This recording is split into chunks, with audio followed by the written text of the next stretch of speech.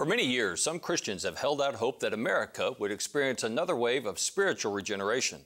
But midway through 2020, anarchists and agitators, culture drivers, and even some politicians are openly advocating for socialism and the wholesale rejection of Judeo-Christian values. So which is it? Are we poised for revival or revolution? Stay tuned. Lamb and Lion Ministries presents Christ in Prophecy, a program that focuses on the fundamentals of Bible prophecy, showing how current events in the news relate to biblical predictions of end-time events and the soon return of Jesus. Now, here's your host, Dr. David Reagan. Greetings in the name of Jesus, our soon returning King, and welcome to Christ in Prophecy. Those of you who are regular viewers can see that we've mixed it up a bit today. I'm Tim Moore, the ministry's associate evangelist, and I'll be hosting today's program. It is my pleasure to welcome my two colleagues, Dr. David Reagan, our director and senior evangelist, and Nathan Jones, our internet evangelist. Fellows, welcome to today's show. Well, thank you a lot, Tim. And folks, as you can see, Nathan and I are in the hot seats. And that's because Tim was the one who came up with the idea of this program. So I said, okay, Tim, go with it. Here we are. All right. And I'm so glad we're covering revival. One of the main questions that we get into the ministry all the time is, will there be a great end-time revival before the rapture of the church or not? And so I'm glad we're covering this. Well, Dave, thank you for the opportunity to host. It's quite a privilege and an honor to do so. And so let's get right into it. We have a very heavy topic for today, revival or revolution. And let's break it down. When we look at the condition of the world today, the church, even in the United States, do you see any evidence that we are on the brink of a revival? Well, let me quote you a Barna poll that came out in March of 2020. In 2000, 45% of American society believed they were practicing Christians. They went to church, they read their Bible regularly, they were involved. In 2020, this year, it's down to 25%. Now, those who call they're unaffiliated or nuns are 21%. So we have almost as many people who say they're irreligious as we do people who are practicing Christians. The only upside of that as Bible reading is that for 1993, and then again in 2020, it's still about 35%. So we're finding that church people are leaving the church and doing their own home studies and their own things. But overall, Christianity is continuing to decrease in numbers here in the United States and, of course, decrease in influence. But does that mean that we're poised for an explosion of evangelism? We are a mission field right here at home. Is that an opportunity or a possibility you see evidence of around us today? Dr. Reagan, what do you think? Well, I don't think there's any possibility for a revival, none whatsoever. And the reason I say that is because the Bible says that in the end times, right before the coming of Jesus, society is going to completely disintegrate, and it says that the church will be filled with apostasy. There is not one prophecy in the Bible about a spiritual revival in the end times. So the crucial question is, are we in the end times? And I think beyond a shadow of a doubt, when you look at all the signs of the times and you see how they've all converged, that we are definitely in the end times, that we are in the time when the season of the Lord's return, and there is not one single verse in the Bible that indicates any kind of revival. The only verses that I've ever seen have been primarily from the Old Testament, where they quoted verses that had to do with the millennium, that did not have to do with the end times. Okay. There are some New Testament verses that people will use, but I don't think they're valid.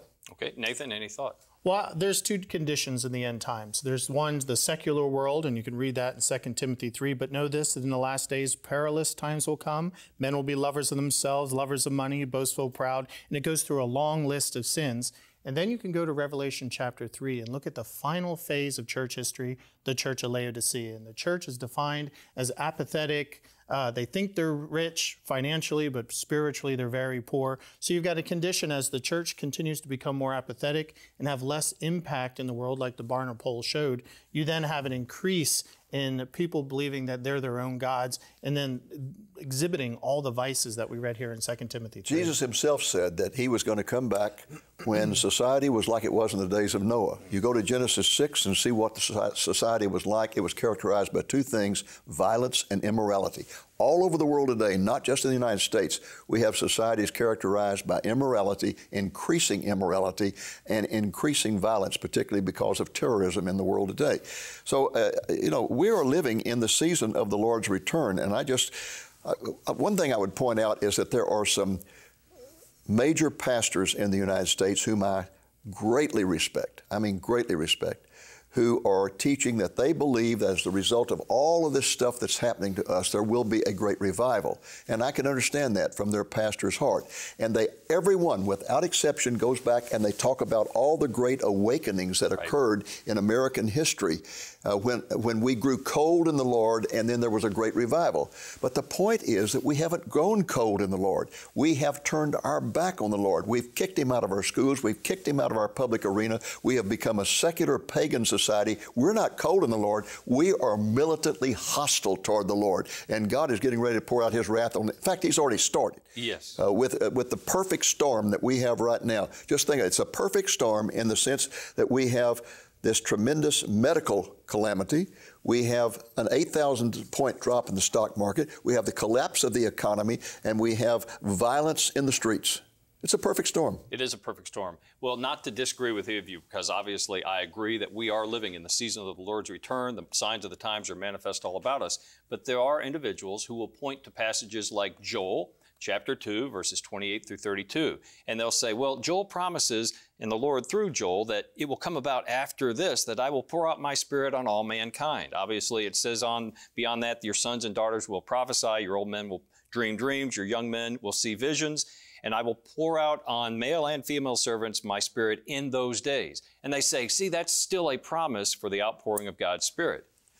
Well, obviously, Peter quoted that passage in Acts and said it was fulfilled. And if you read the verses before that, there's two important things. It says there's going to be two outpourings of the Spirit, the early rain and the latter rain, which refers to the two rainy seasons of Israel. And it also and the early rain was at Pentecost. The latter rain will be in the end times. Now, notice that the verse starts out by saying, and after this is when it's... Well, after this is after the reestablishment of Israel. If you read the preceding verses, the reestablishment of Israel occurred on May the 14th, 1948, exactly almost 1 year later in 1949.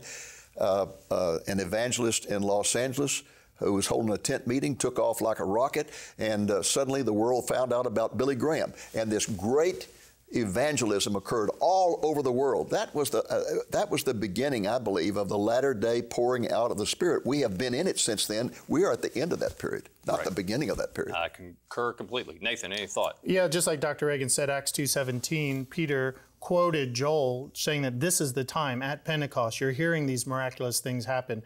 We're not supporting that the Holy Spirit has cessated through church history. Absolutely not. The Holy Spirit continues to do the work of salvation and provides miracle gifts. But it seems to indicate in Joel that as we get up to the second coming of Jesus Christ at the end of the tribulation, that these miraculous gifts will increase. And so we got to differentiate then between the rapture and the second coming. Yes. Leading up to the rapture, all these dreams and vision stuff, I don't think so. I think those are dedicated to the outpouring, as Dr. Reagan said, during the tribulation time period, that 7 years when God will judge the earth. Okay, so if we don't see any evidence, and if God's Word doesn't support any thought that there will be a widespread revival, I'm talking national or on a global scale. Obviously, in individual lives, there is that opportunity always. We'll touch on that in a moment. But if there's not the likelihood of a revival, then what about revolution? Obviously, when we as a nation revolted back in 1776, it was against the tyrannical reign of the King of England. That's documented in our Declaration of Independence. But if we are talking about another shoe that is to drop, is America on the brink of a revolution? And if so, what are we revolting against today? We're not on the brink of a revolution. We are in a revolution. We are revolting against God and against His Word. The apostasy in the church today is absolutely, totally appalling. Look how fast the church, and even the evangelical church, has flipped on the issue of homosexual ordination, homosexual marriage. It's like there's no verses in the Bible that condemn this. It's just unbelievable. One of the most popular apostasies being taught in the church today, even by some evangelicals, is the idea that there are many different roads to God. After all, we've got to be tolerant, and we've got to understand that, the Muslims have their road, and the Jews have their road, and the Hindus have their road, and that is absolute nonsense, and it makes Jesus a liar when He said, I am the way, I am the truth, I am the life, and I am the only way to God. Amen. We have to look, too, at what the Bible prophecy says the end game is. What is the end game in the tribulation? It's a one-world government ruled by a man of lawlessness who promises to bring peace to all the chaos. So the world has got to get more chaotic, more wars and rumors of wars, more of the signs that Jesus gave in Luke 21 that point to a destruction of organized society and a rebuilding it in the Antichrist image. So America is the biggest impediment to the world trying to destroy Israel right now, and we're seeing this kind of crossover as the church gets weaker and Israel gets more prominent, that eventually the church will be removed, and then when you talk about revolution, then all hell will break loose, and that's how the Antichrist establishes I want to kingdom. emphasize how far and fast we've come. In the year of 1999, I wrote this book, and it was published in the year 2000. And the book was titled Living for Christ in the End Times, and the subtitle was Coping with Anarchy and Apostasy. And the publisher refused to do that subtitle. He said, that's too radical. He said, we're not facing anarchy and apostasy. I said, we are. He said, no, we aren't. So he gave it, publishers have absolute control of the cover and what the cover said. So he gave it this incredible subtitle, Be Balancing Today with the Hope of Tomorrow, whatever that means. That's goobly-gop. So in 2015, I decided to jerk the copyright from the publisher because I owned it. And we published this book again, a revised edition in 2015, and we put that on there, Coping with Anarchy and Apostasy. And I think even then people thought that was a little radical. I don't think anybody's thinking that's radical now. No, I don't think so at all. You know, I've been writing lately about Saul, King Saul, as opposed to David, the first and second king of Israel. And it's interesting to me that the Lord himself described the reason that the Israelites were clamoring for a king. He told Samuel, they're not rejecting you, they're rejecting me. And of course, he anointed Saul to be the first king. But later, as Saul disobeyed the Lord's commands, the Lord said very clearly, I'm rejecting you as king because you have not obeyed my commands and you have rejected my word. And so whether it is talking about revival or this revolution that we are talking about right now, America and even the church is not so much rejected the thought of Judeo-Christian values. We've rejected God himself and his very word. And that pattern continues to this day. And we are very clearly in the throes of a revolution, not just what we witness on the streets in 2020, but the heart of man, which is turning against the Lord God, even in this formerly Christian nation. And Samuel's, Go ahead. Samuel's a type of church too, because his children were spiritually unfit to lead the nation of Israel. So when the nation lost confidence in their theocratic leadership, they wanted to go to secular leadership. And I think we're seeing that in the United States and around the world today. People have lost faith in the church. Alexander Solzhenitsyn said that there was one reason that the Soviet Union suffered 70 years of communism. We forgot God. And he said the same thing to us in the 1970s. I can see that you're following the same trail. America has forgotten God. And he said, you're going to suffer the consequences. What an indictment and a warning. Well, folks, if we concluded the program at this point, the sense of doom and gloom would be overwhelming. And that's arguably why some people avoid studying Bible prophecy. They are overwhelmed by the foreboding it conveys. But there is hope in the midst of horror. We'll take a short break and then discuss the glorious hope that can be yours. Hi, I'm Tim Moore. Many of you watching the Christ in Prophecy television show have been blessed by the teachings and information we've presented for years. Did you know that Lamb and Lion Ministries also produces a bi-monthly magazine called The Lamplighter? Every other month we publish a magazine filled with articles related to Bible prophecy. We highlight cultural trends and make observations about the current events of the day to point people to our soon returning King, Jesus Christ. If you become a prophecy partner, you'll receive the magazine automatically. If you're not a prophecy partner, you can receive the electronic version of our magazine at no cost. Or we'll be glad to mail a print edition to your home in the U.S. for an annual donation of only $25. Just call the number on the screen or go to christinprophecy.org to learn more. You know, Psalm 119:105 says, God's word is a lamp unto my feet and a light unto my path. I hope you'll consider receiving the magazine that will shine the light of God's prophetic word into your life.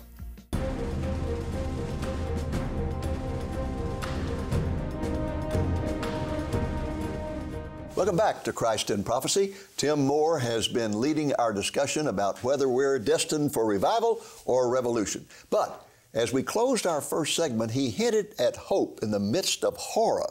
So, Tim, what in the world do you have in mind? Well, Dave, we've already established the very tragic state of our society today, but throughout our discussion, we focused on what Bible prophecy had to say about the day of the Lord and what is in store for mankind in God's master plan. So, as Paul Harvey would say, let's talk about the rest of the story. So, if revival is impossible and revolution is inevitable or already underway, what is an individual to do? In other words, I would submit to you that instead of focusing on those very gloomy scenarios, we should focus on God's glorious revelation about the future. And again, not revival or revolution, but revelation. What say you? Well, let's look at the prophet Jeremiah. If anybody was watching a country fall apart and get torn apart and taken away into exile, it was the weeping prophet. And he says in Lamentations 3, he's going through all his troubles. This is after the thing has been destroyed. Yeah, Israel's destroyed. The nation's gone. And he's weeping in the dust. And he says, "This I recall to my mind. Therefore I have hope.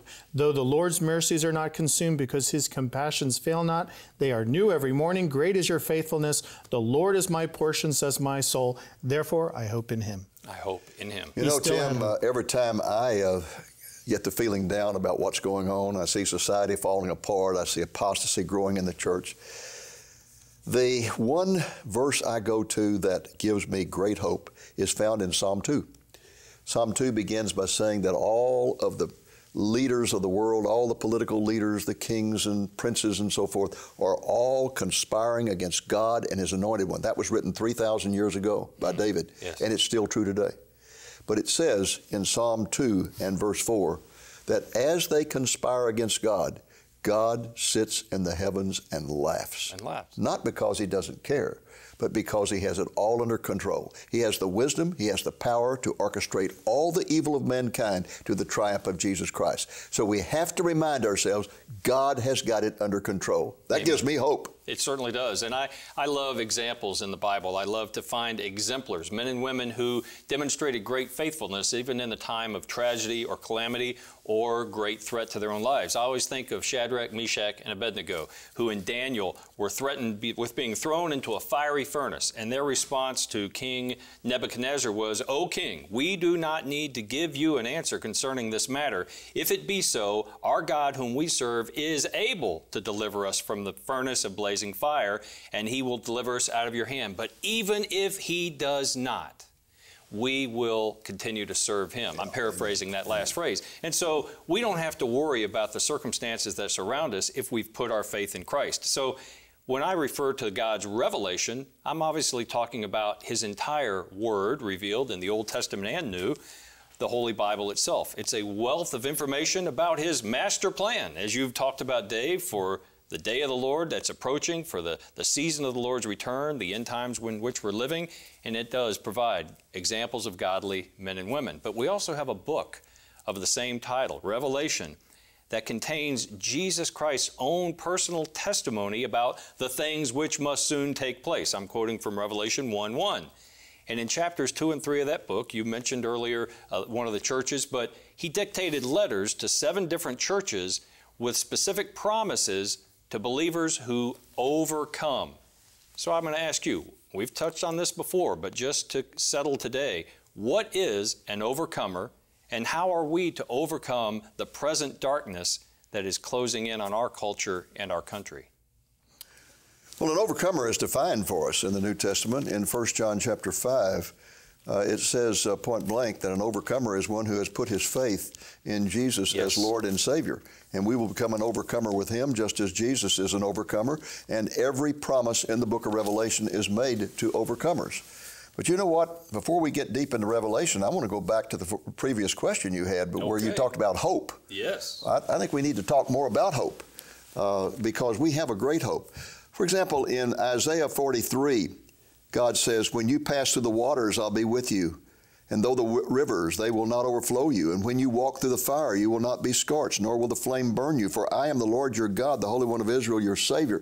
God is going to walk through with us through the worst possible times. The Bible is full of passages like this over and over that give us tremendous hope. And of course, the greatest hope that a Christian has right now amidst all this is found in 1 Thessalonians chapter 4, beginning with verse 13, where it talks about the rapture of the church and how Jesus is going to appear in the heavens. There will be a shout of an archangel, the blowing of a trumpet, the dead in Christ will be resurrected, and those of us who are alive will be taken up and translated on the way up from mortal to immortal. And it says at the end, therefore, comfort one another with these words. Those are great words of hope and comfort. They certainly are. I think of Habakkuk, who was given a revelation of God's judgment that was about to be poured out on his nation.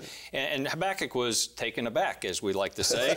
But sure he was despondent. He just couldn't believe all the horrors that were about to ensue. And he prayed, Lord, in wrath, remember mercy. And I always think the Lord must just have been shaking his head. He must have been thinking really, the Lord is the definition of mercy. And so even as we are about to enter a period, the world is, of unprecedented wrath, the Lord always offers mercy to those who put their trust in Him. And I love the way Habakkuk ends, because after God's told him, I'm bringing the Babylonians, they're going to completely destroy your nation.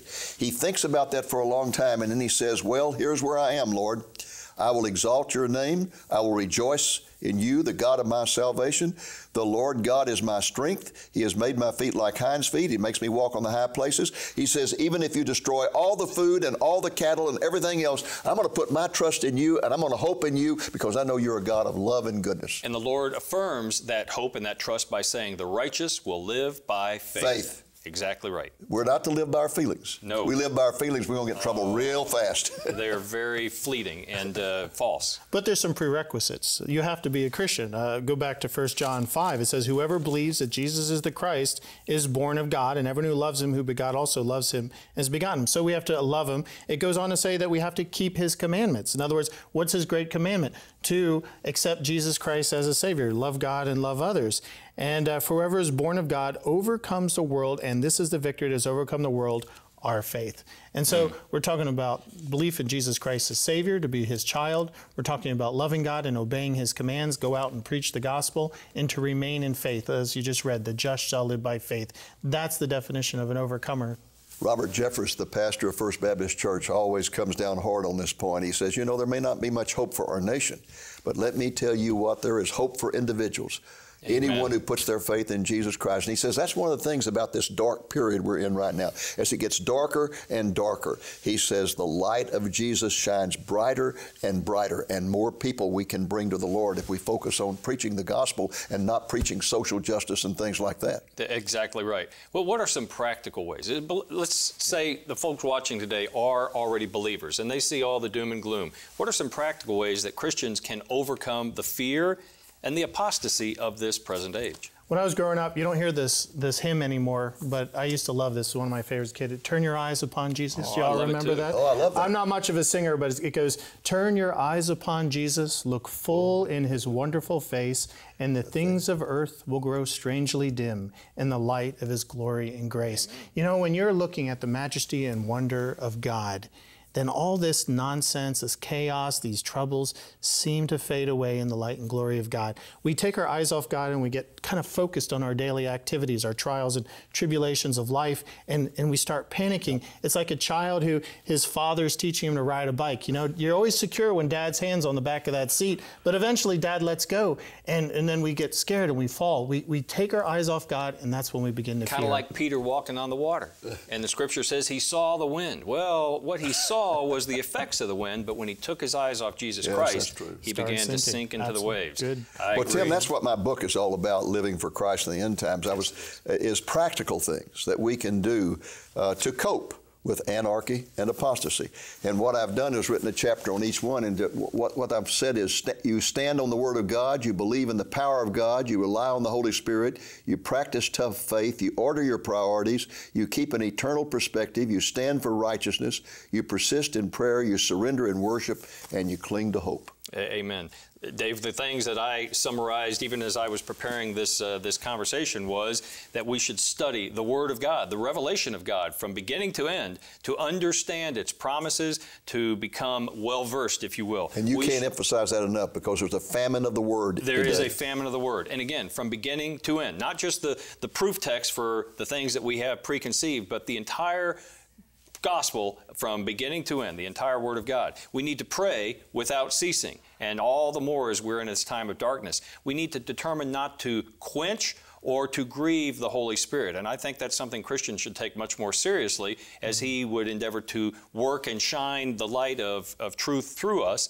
And finally, I love what you said, Nathan, keep our eyes on Jesus, not only to receive a blessing. Those who are looking for His return are promised a crown of righteousness, but also to motivate the very evangelism that you speak of, to ensure holy living, and to make sure that we are vibrantly expectant of His return. And all I can say is amen and amen, and add one thing to it. Do not put your hope in politicians. No. Politicians will always disappoint you. The Republican Party is not going to save this nation. The Democrat Party is not going to save this nation. That doesn't mean you don't take a stand and you don't go out and vote and you don't take a stand for righteousness. But don't put your hope in that. Don't put your hope in the Supreme Court. We've put our hope there. And now justices get on there and they change and they move from right to left and start making all. We've got to put our hope in Jesus. Well, there's a lot of talk about faith these days, and some people have faith in faith. And our hope is not merely in hope, but if we have already established today that revival is unrealistically optimistic and revolution is realistically hopeless, in other words, it's very realistic that it's happening, but it only leads to hopelessness, Christians are not people that are mere optimists or realists. We're people of hope, and not just hope in hope, but hope in a blessed hope, in the blessed hope, which is Jesus Christ. Amen. Amen and amen. Yeah. Well, folks, our hope is not in societal reforms, as Dr. Reagan said. It is not in dodging revolution and national self-destruction through one more election cycle, even though we must stay engaged as salt and light in the gathering darkness. Our blessed hope is in the person and the promises of Jesus Christ. He is more trustworthy than any system of man. He has revealed His master plan for the culmination of human history, and all three of us pray that you have already placed your trust in Him. Amen.